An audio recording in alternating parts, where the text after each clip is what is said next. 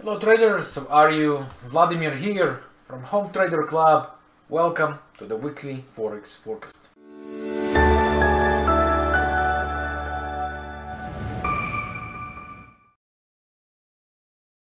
Before we begin, big thanks to 8K Broker for supporting my community and this channel to enjoy all the special offers we have together with 8K Broker, including the access to up to 1 year to Home Trader Club, my trading systems and our day trading or short trading live trading room.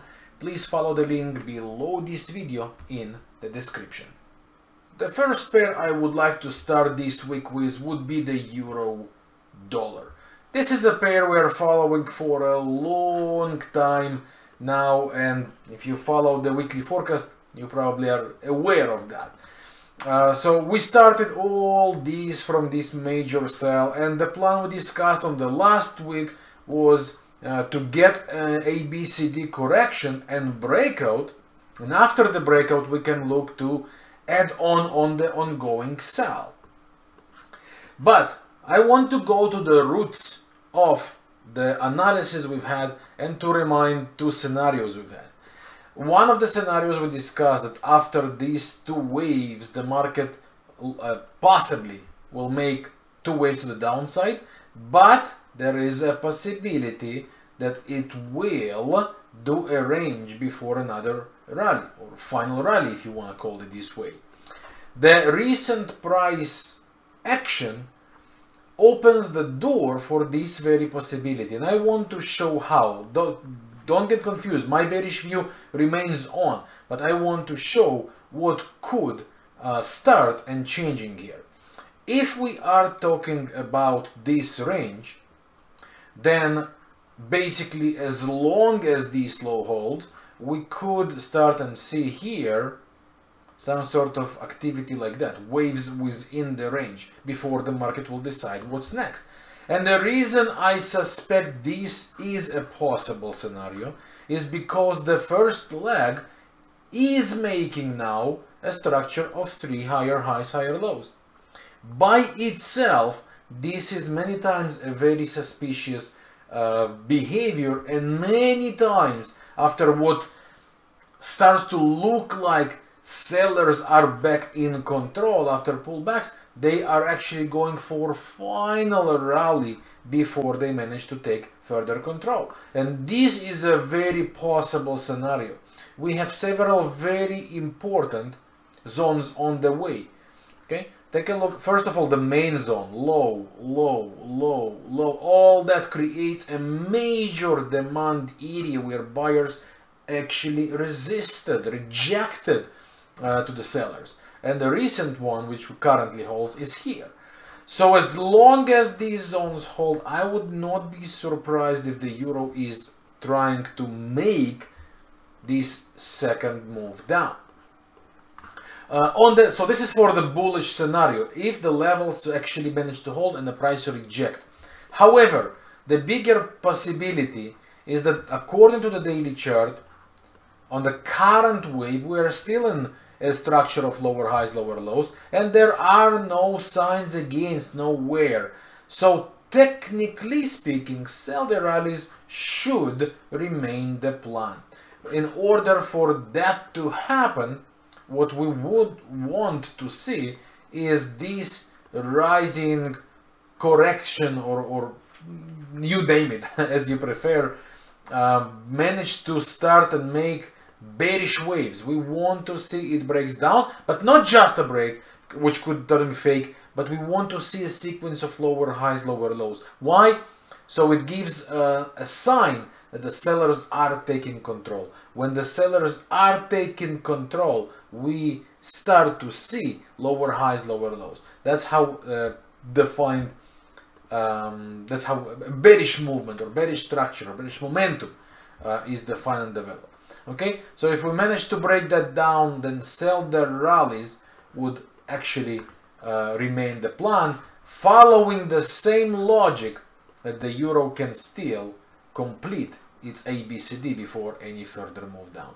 Okay, so my priority here was and remains bearish. I am after sales, and if it completes here some sort of ABCD like this with a bearish divergence, then we just adjust the line, right? With the breakout, we are after sales.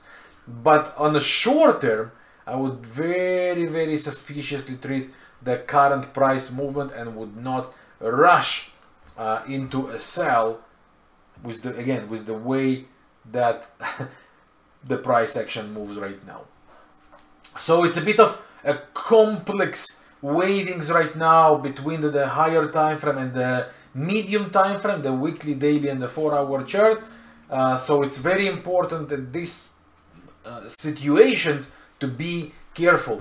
Take a look. Unlike the previous move when we started to get involved in the sell, when actually it was obvious that the market is making lower highs, lower lows, and clean ABCD correction with major breakout, right now this structure contradicts potentially the higher time frame, and that's why it's important to put all the possible scenarios for these outcomes. And for the short term, as long as this level holds, we actually could see the euro trying to make a bounce to the upside.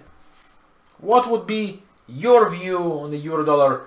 Do you think we should rally towards the 110 again, maybe even beyond that, or the way down all the way to 105 or even lower than that is structured and sort of guaranteed? Let us know in the comment section below this video. The next pair would be the pound dollar, but before that I would like to ask your support and your help. If you find value in this video, if you appreciate the opportunities and the analysis, please hit this like button. If you are new to our channel, please consider to subscribe so you know when there is a new content available for you, trading strategies, trading opportunities, and so much more in this very channel. Please subscribe with the subscribe button below this video.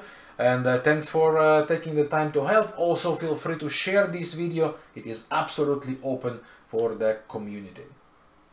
I also want to remind you that we uploaded a series of new trading ebooks, free ebooks, to the blog. So all you have to do is to go to the blog VladimirRibakov.com, Forex Education, and from there navigate to free ebooks. That's it. Here you will find on this page our series of new ebooks, and there will be more added soon. So feel free to download them and enjoy the reading. The next pair is the pound dollar, but take a look before we go to the charts what is very interesting here. So I am now in a market trend snapshot. That's one of the features we have in Home Trader Club. Take a look what is happening here with the pound dollar. According to the monthly count, we are still in a negative zone of around 1%. However, the last 7 days and 24 hours are already in a corrective structure of 0.5%. So one of the scenarios we spoke, and we'll see how the numbers connect here. One of the scenarios we spoke the last week is when the market will start to make the lower lows, but the indicator will make higher lows, and from there we are going for the bounce. The pound dollar is basically in this very bounce since the beginning of the week. So remember I said the higher time frame. Higher time frame is still negative. That's the monthly chart. However, the last 7 days, which, as you can see here, and the last 24 hours, they hint the correction. Exactly like the euro dollar, it has two scenarios. First is we are going for the ABCD and then the rallies. Second is instead of ABCD, we are going for the range and further rallies. The way that the market is trying to behave, I would say, is estimating, valuing the chances for the Federal Reserve to actually still be able to cut the rates this year. The chances are low, the data doesn't support it, but the way that the market behaves, they still believe that there will be very something that will leave the Fed with no choice and cut the rates. Personally, I'm doubtful it will happen, but that's how the market will respond. So, I am still bearish on this pair for a longer run. For me, sell the rallies is still the plan, as long as the range is holding. But on a short term, exactly like the euro dollar, we could play within this range, considering this bounce happening. And the reason is very simple. If we do go to the 4-hour chart, on the 4-hour chart, we are in a clean movement structure to the downside, then sort of 3 waves to the upside, which makes me think exactly like with the euro dollar, that after the pullback we still might see some correction upside. So while the longer term doesn't have a clean structure, and what do I mean by clean structure? Take a look how the first leg was. 3 waves down with ABCD correction. It has no doubts on what a clean price movement is. But right now, after a bullish divergence and some sequence of higher highs, higher lows, which do not show ABCD, but show sort of 3 higher highs, higher lows, it brings me in the possibility that the longer term is yet not clean. So, for me, I am after short-term sells. How? The broken support that becomes a resistance up to the level where the sellers took the control, and the same with the previous area, which is here, where the sellers were in control here, here, and here. Zone 1, Zone 2, rallies towards there, and I am after sells. Okay, we also have a falling resistance line. Pardon me. We also have the falling resistance line here, and as long as the dynamic 200 moving average, of course, and as long as it holds, these rallies, from my point of view, should be sold. And on the 1-hour chart, we can start to see the bearish divergence taking place already, which makes me think that if we do have this rally with one more high or one more fake high, they should be opportunity for a sell. And alternatively, exactly like in the case of the euro dollar, if the pound bounces to the downside first of all, I would not rush to sell here, because these demand areas we see on the way could actually go and cause the short-term bounces. For a long term, the ideal scenario for me is going to be bigger ABCD or a range and a sell, as long as the weekly range is holding. Okay, so that's pretty much it for the pound dollar. While the longer term, I believe, is still building, on the shorter term I am after sell the rallies if they take place, or buy these dips if they happen first of all at the beginning of the week.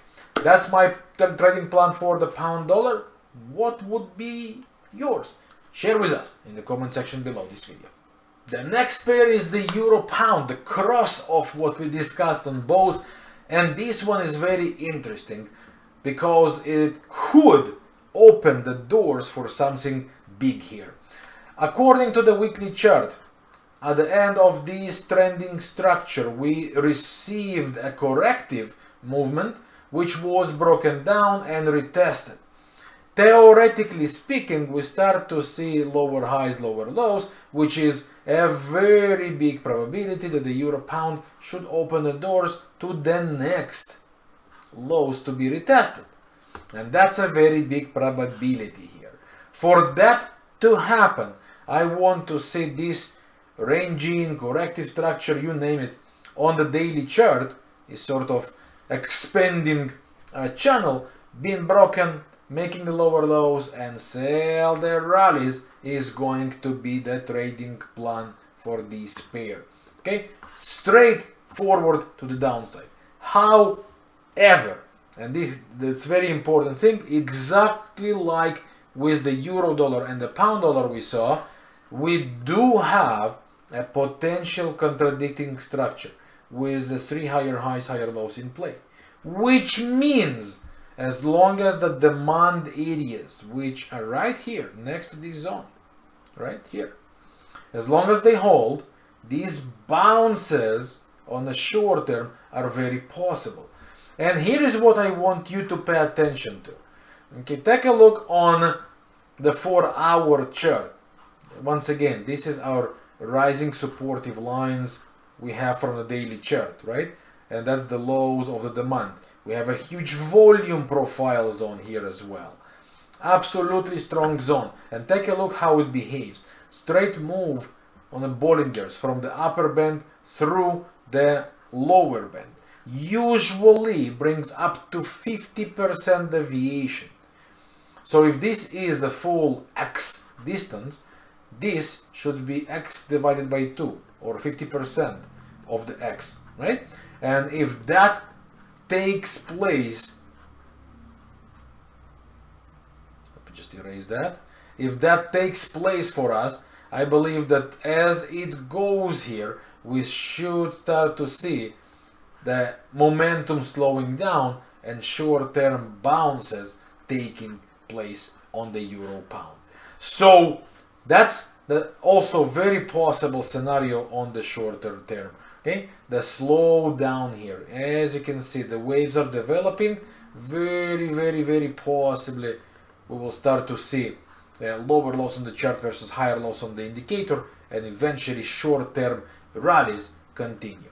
Okay, this is for the short-term buys. For the long-term sell, as I explained before, what I want to see is the break below this rising correction, right? Retest of the broken area and the volume zone, and from there go with the weekly and the monthly levels, heading towards the next important lows on the go. So this is my trading plan on the euro pound. What would be yours? Share with us in the comment section. The final one would be the dollar yen. You see on the screen a euro yen. It just for a follow-up from what we discussed on the previous week, where the plan was, one of the plans we discussed, is if we get another fake high with the divergence completed, then break below the rising supportive line could be our sell. As you can see, the plan never triggered. We did have a high, but it never turned to be a fake high, and the divergence never completed. So I now will go to the dollar yen, and I want to explain this one because I think it is a very interesting flow of events which will force the government and the Central Bank of Japan to do something like cutting their quantitative easings and or do something with the rates much more massively than they did by far. And one of the another thing I want you to pay attention to, once again, back to the market trend snapshot, take a look on the numbers. The monthly chart is getting close to 3% price exchange. That's in a deviation of abnormal. That's not usual normal average numbers. The bigger these numbers go, the stronger the pressure starts to be on the pair for that correction. And we can see that the lower numbers start to shrink. So what do we have on the dollar yen in terms of the technical view? If we go to the monthly chart and we plot Fibonacci extension, right, on the ongoing legs, we would figure out, let me just show it to you, that theoretically speaking, okay, in a scary scenario, the dollar yen could climb towards the 161.8, which is around 180.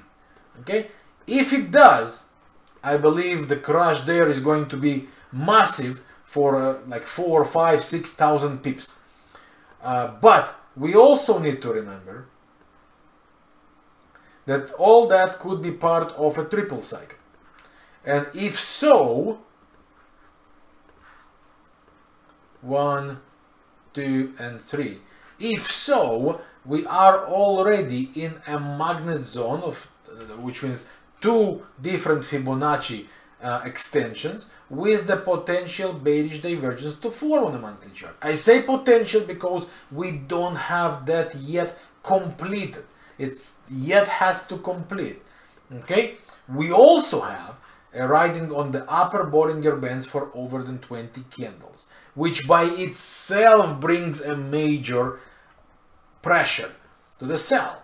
Take also into consideration what happened last time in 2015, and we all remember the huge massive move down. So the question with the dollar yen, it is approaching to key levels on the monthly. On the weekly chart, it is also under potential divergence here and here. I say potential because once again it is yet to form. It never was completed. Okay, and if you take a look here on a daily chart, we are already in overbought conditions on the RSI with this major rally. Last time it happened was, well, close to the overbought was here, and it was leading the major correction. So the rumors and the level of manipulation in Japan is always big.